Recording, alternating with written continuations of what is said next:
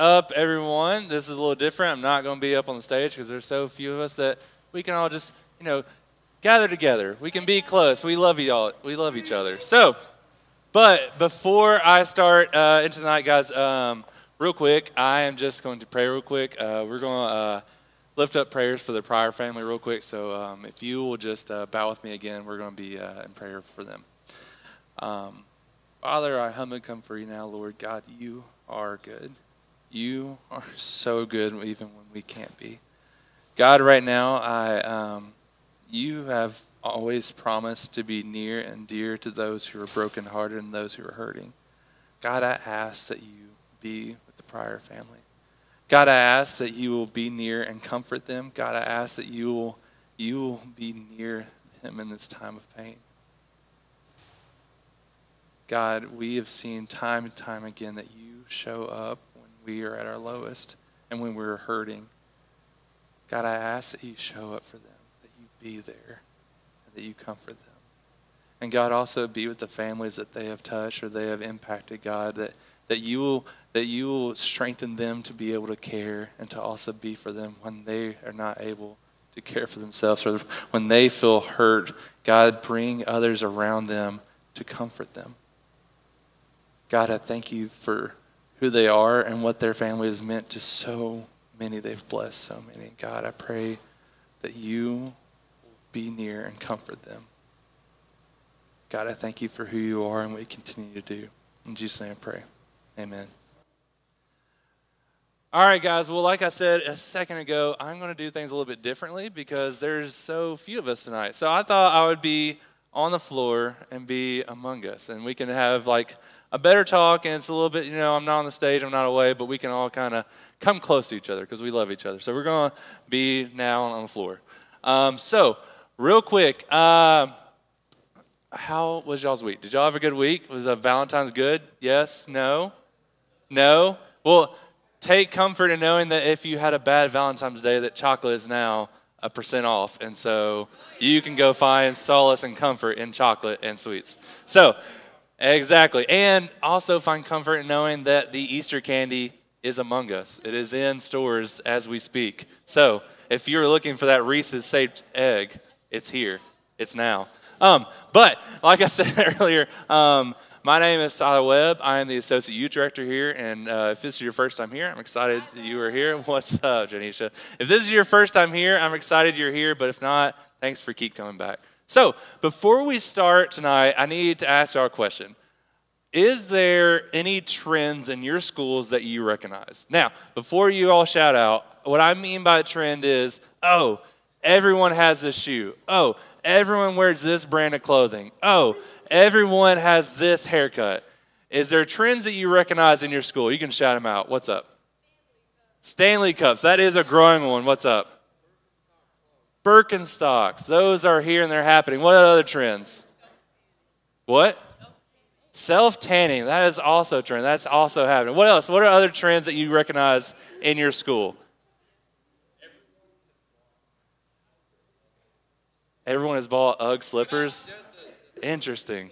Yeah, so those are all great answers. Trends are something, and it's also refreshing to hear that because that lets me know, too, that trends are still the same as they were when I was in high school and that they will always still continue to be there. But when I was in high school, trends looked a little bit different, and there's going to be some leaders in the room who are like, yeah, I recognize all those, and all you are going to be like, what? There's no way those are real things. So with that being said, here is the first picture of a trend that I had while I was in high school. This is the Nike Shox. It was a big shoe when I was in high school. Everyone who was someone had a pair.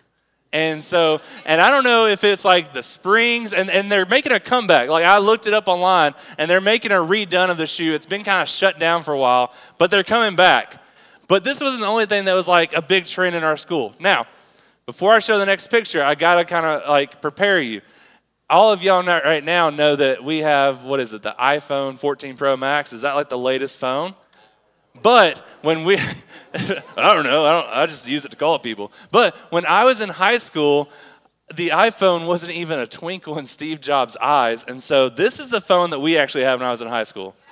Yes, it was, Everyone's like, whoa, is that really a phone? No, it really is. It's the Motorola Razr, and it came in a variety of colors, and it flipped. And all of you are like, why would a phone flip? That makes no sense. But no, you can't touch it. You can't, like, there's no touch screen on it. You have to, like, click the button 3 times to get the letter you wanted to send a text. But that is one of the phones that we had, and it was a very popular item. Everyone, when they got their first cell phone, when you even could get a cell phone, you're like, oh, I want that. But that wasn't the only phone in the package deal. This is the other one.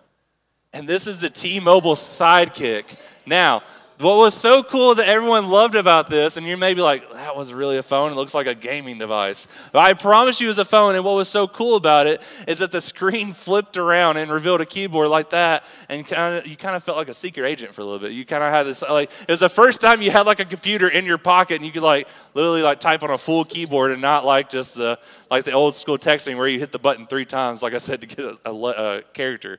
But that wasn't the only thing that was trending when I was in high school. So talked about shoes, talked about phones, and I'm going to skip clothing because if you went to high school with me, it would only be like American Eagle or Abercrombie. Like those are the 2 big clothing brands when I was in high school. But we're going to go straight to hairstyles. Now, who in here would recognize this person?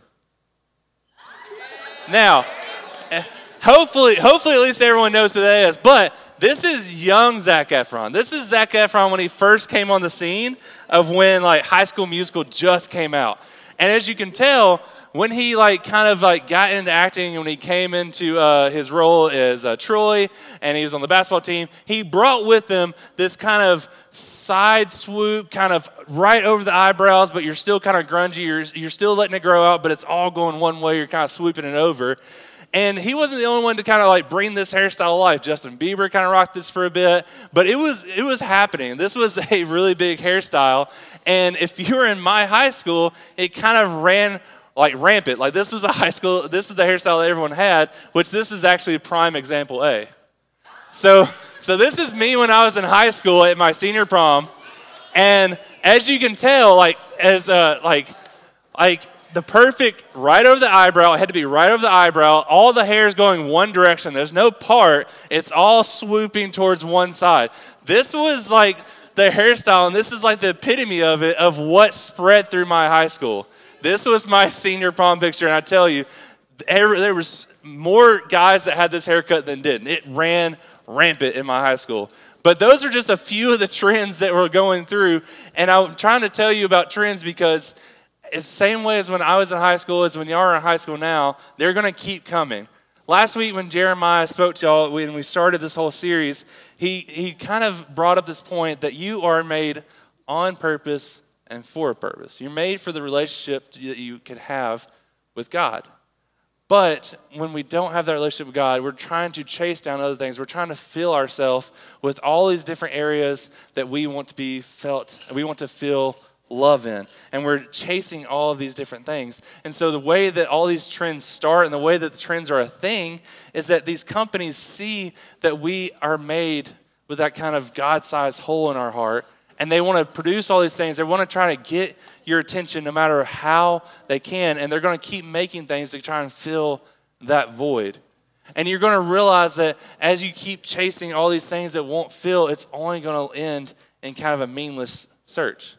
And as we've started this series, as he said last week, we get into February, and of course, it's Valentine's season, and it's that time, so we have to realize that as we're chasing down this feeling of wanting to be loved in all these different areas, of course, it's going to spill out into our relationships, into dating, and also into the pursuit of sex, whether in marriage or out of marriage. It's all going to come out in these ways that you're going to chase these things and want to be loved in those areas. You want to feel like you are loved by something. And so that's why you find these trends. That's why you find these areas of where you feel like you fit in or you're acknowledged by doing all this, by pursuing all of these things.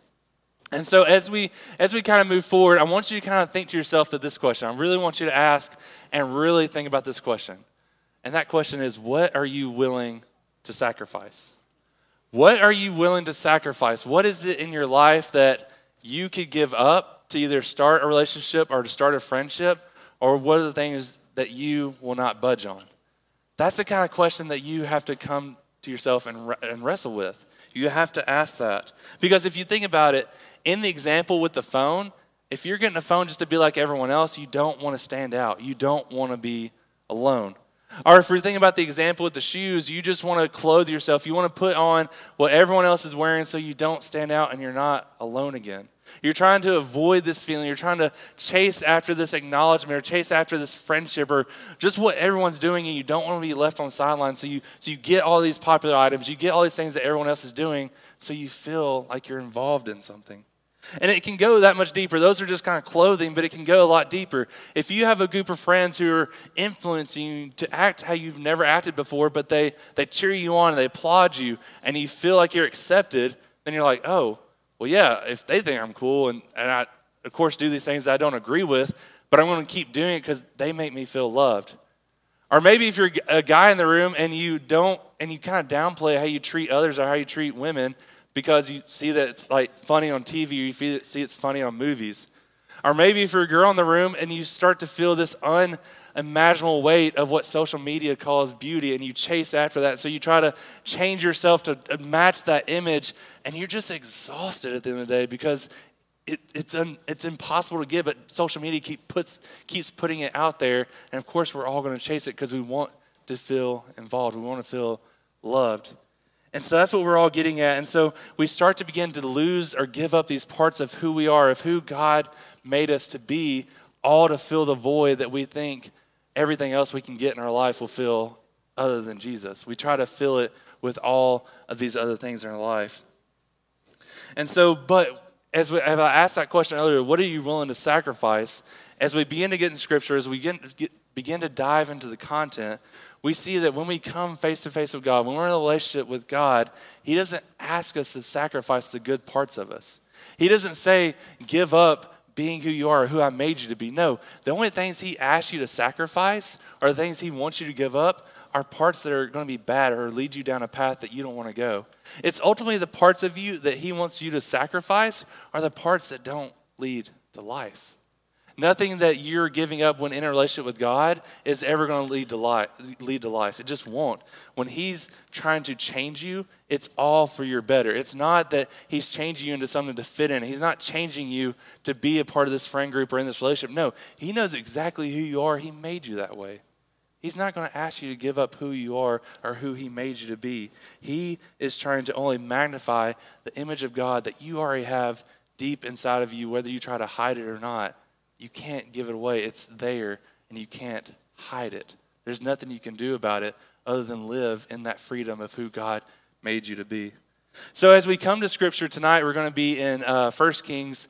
And before I kind of dive into Scripture, before I pull it up there so we can all follow along, I want to kind of give some context about where we're going to be at and who we're going to be talking about.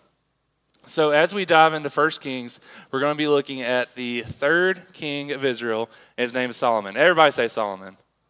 Solomon. So Solomon was the son of David, and David was the second king of Israel, and he was kind of a big deal. Like David was the one who was called from being a shepherd and chosen to be a king, was called to lead his people because the first king just did not want to follow God.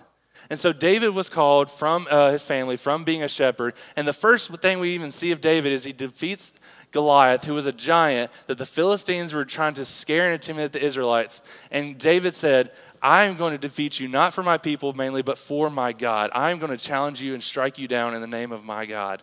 And that was the first time we see David, and he steps onto the scene, and after that, everything is just a blur from David going to being brave, to defeating lions, to defeating these different armies, to conquering these places, and to being and following God. Now, David had his flaws. David was not perfect, but ultimately we all know him in Scripture as the man after God's own heart. That's what we know him as. And that's also how he led his people. He always was putting God first, even if he messed up. Even when he failed, he still repented, he still confessed, and he came back into a right relationship with God. And that's how he led his people. So now as we're thinking of Solomon, and as he's trying to fill in those shoes of his father, it's kind of intimidating. I mean, the last thing that David said to him on his deathbed was to be strong, to act like a man, and to obey everything God had told you to do.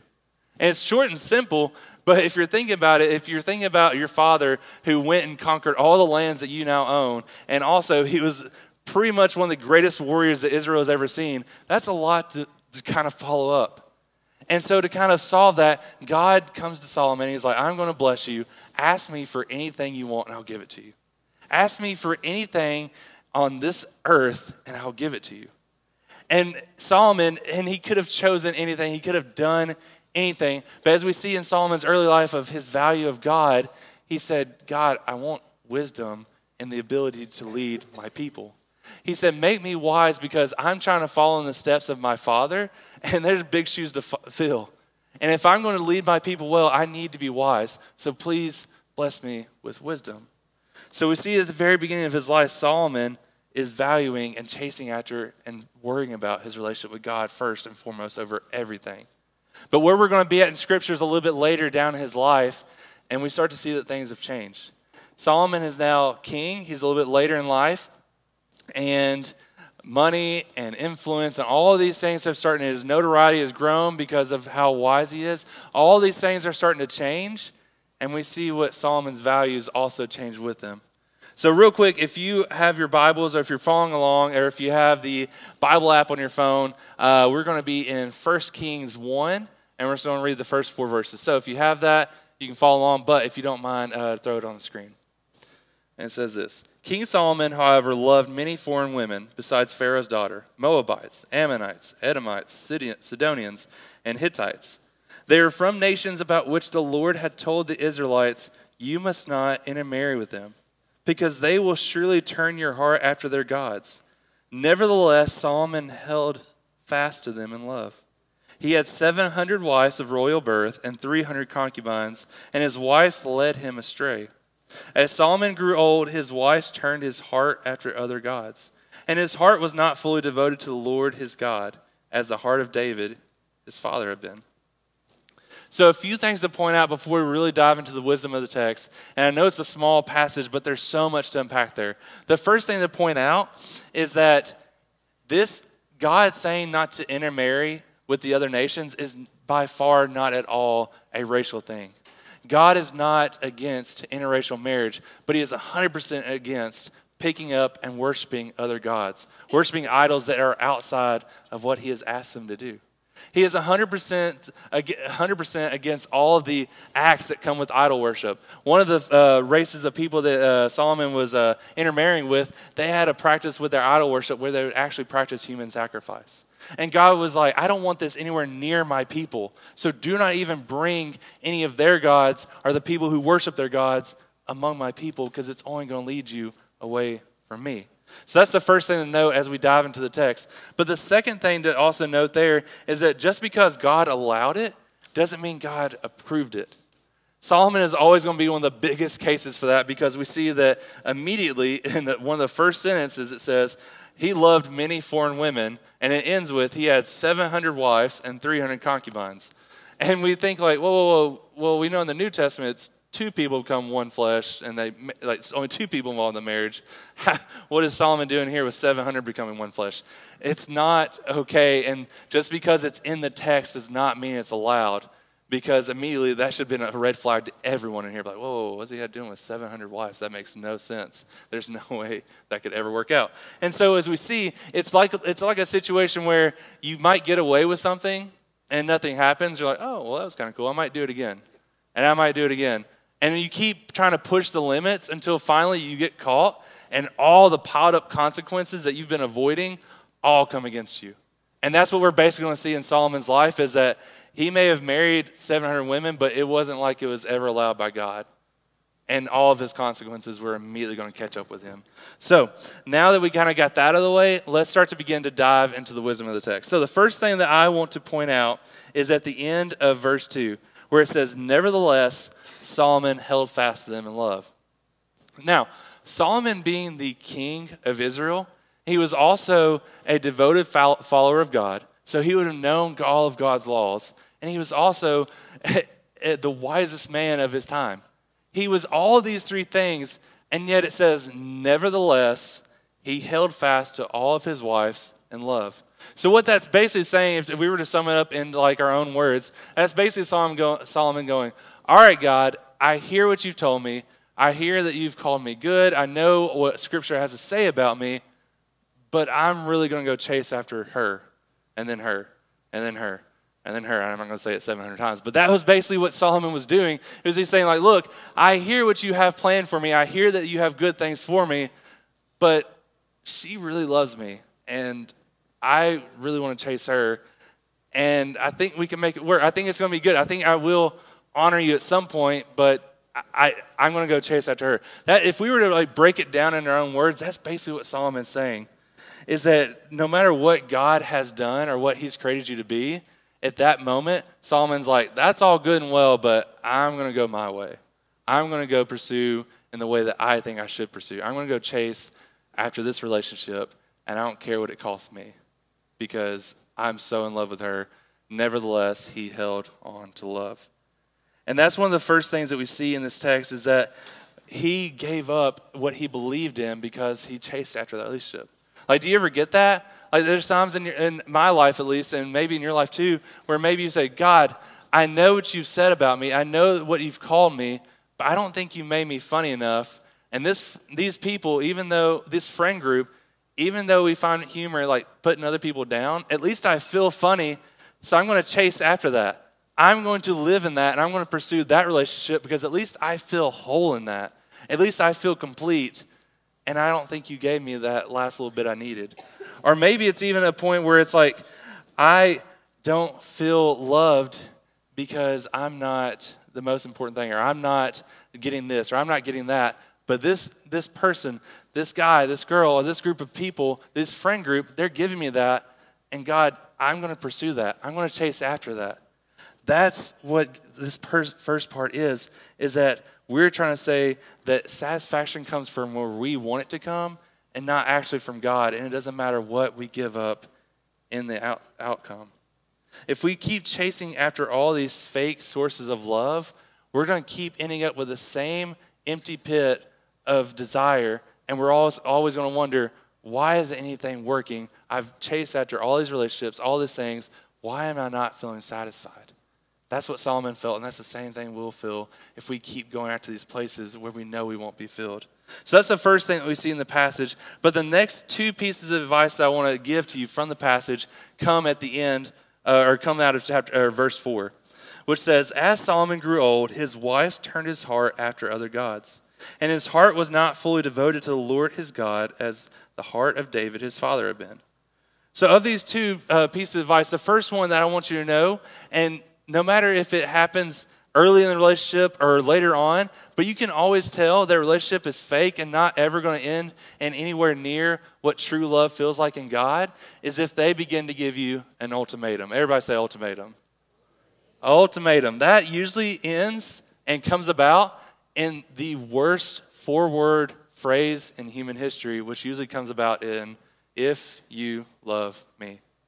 It's that simple. What that's going to look like is someone's going to use that phrase, and then they're going to ask you some just ridiculous thing to try and prove your love to them. They're going to say, well, if you love me, you'll give up your Sunday nights at youth to have more time with me. If you love me, you're going to give up your friends because I don't think they're cool, and I need you to just walk away from them. If you love me, you'll cross that line that you drew up in your mind about our relationship because I need to feel love. If you love me, you're going to do what I want because I need to feel loved. And so you're going to hear this emotional manipulation, and it's going to be this time where you have to actually kind of have a reality check where you're like, whoa, why they asked me this? This came out of left field. I don't think this is how love should be. But then as you're so wrapped up, like Solomon, as you're so in love with whoever it is, you're going to say, well, I guess I can give that up. I guess I can make that change in my life because they love me, right? Like, I feel it from them, so yeah, I don't need that. Yeah, that friend group, I don't need it. I need them. I need whoever I'm in love with, whatever friend group I'm in love with. Like, that's what you start to see. That's what you start to think, and you start abandoning all that God made you to be, and you give up who you are and who God called you to be because you are feeling loved in this friend group. But not only that, if you are chasing after these areas of love that's just not true and fake, and one of the easiest ways to avoid all of this headache and heartache. And this may come as a shock to some of you, but honestly, if there are unbelievers in who you're looking at as a dating partner, I would take them out.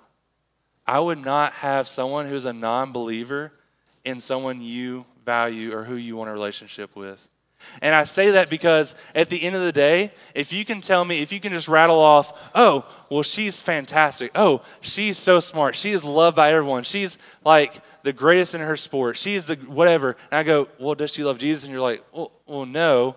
Then I hate to break it to you, but she doesn't need you. She needs a relationship with Jesus first. That's first and foremost. Or maybe you could try and like reason with me or bargain with me, like, no, you don't understand. I can change him. I can bring him to Jesus. I can do all this. Really?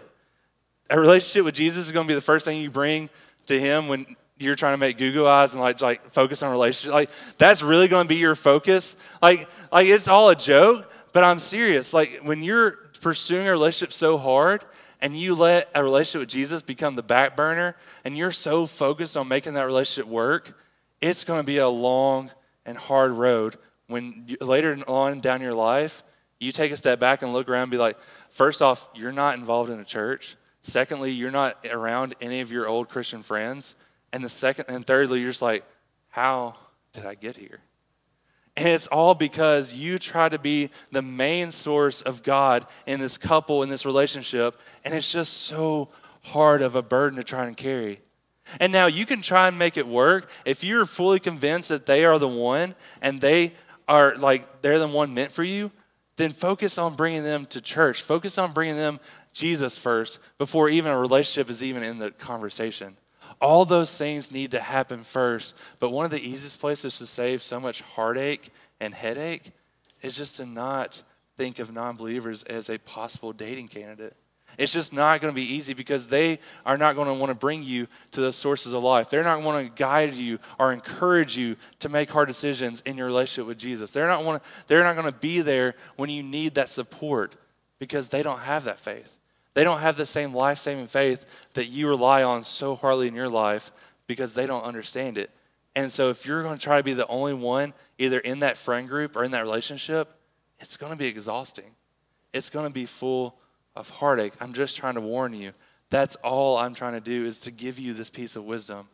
But luckily, as we end that small passage and we see that kind of end of Solomon's life, it doesn't end there, thankfully, for all of us.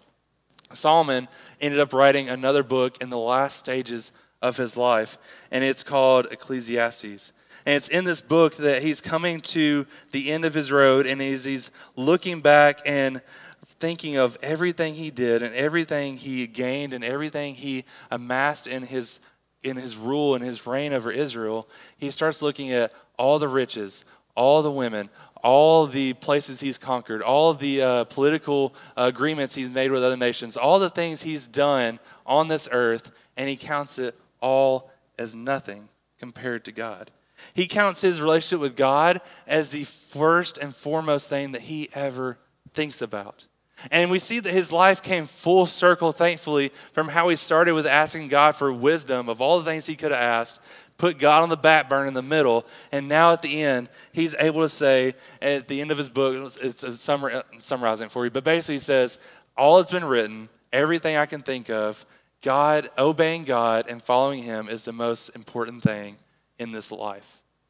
That's what he came to realize. That's what he came to see, and that's what we need to see and follow in Solomon's example, because when we realize that only Jesus satisfies and we begin to have a fulfilling relationship with him, then when we begin to see that the people that we bring in or the people that we pursue, if they aren't bettering us or leading us closer in a relationship with him, then they're not worth it. And that sounds harsh, but I'm serious. If you don't have people pouring into you and pouring in life, then it's going to be a hard, lonely road because you're not going to get better in relationship with Jesus. You're actually going to fall away. So you want to surround yourself with people who build you up in that, and you also want to pursue in a relationship someone who builds you up in that. And Solomon, one of the things that Solomon realized too is that the people who bring in who don't glorify God, who aren't trying to build you up in that, are trying to ask you to put on or take away pieces of you that are made in the image of God.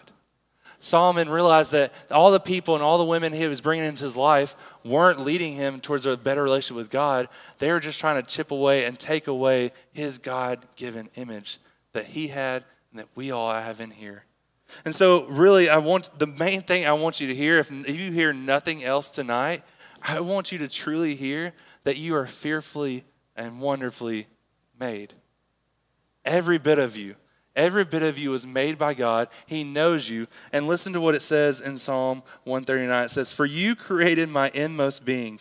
You knit me together in my mother's womb. I praise you because I am fearfully and wonderfully made. Your works are wonderful. I know that full well." Look, I get it in middle school and high school, and especially, well, mainly high school. I'm talking about only high schools. In high school right now, I get it. It's hard. You want to try to fit in. You don't want to be the standout. You don't want to be left behind. You don't want to feel like you can't be loved or no one loves you. And so you do all these things to fill in that void. I get it. I've been there. I showed you some joking trends, but there's been other parts of my life in high school where I wanted to fit in, where I did the dance and got the hug to say look, I'm a part of the group. I'll do whatever y'all are doing too. I want to feel loved. I don't want to be cast aside. I get it. I truly do get it.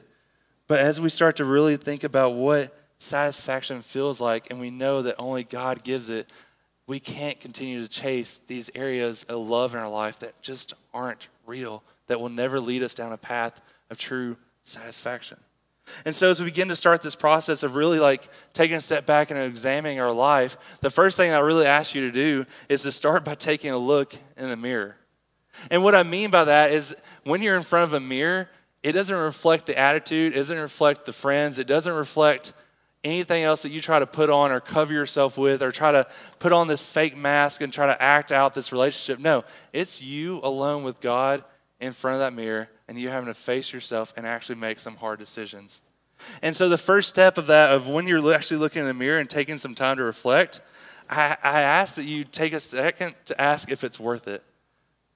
And what I mean by that is that when you're thinking about, is it worth it?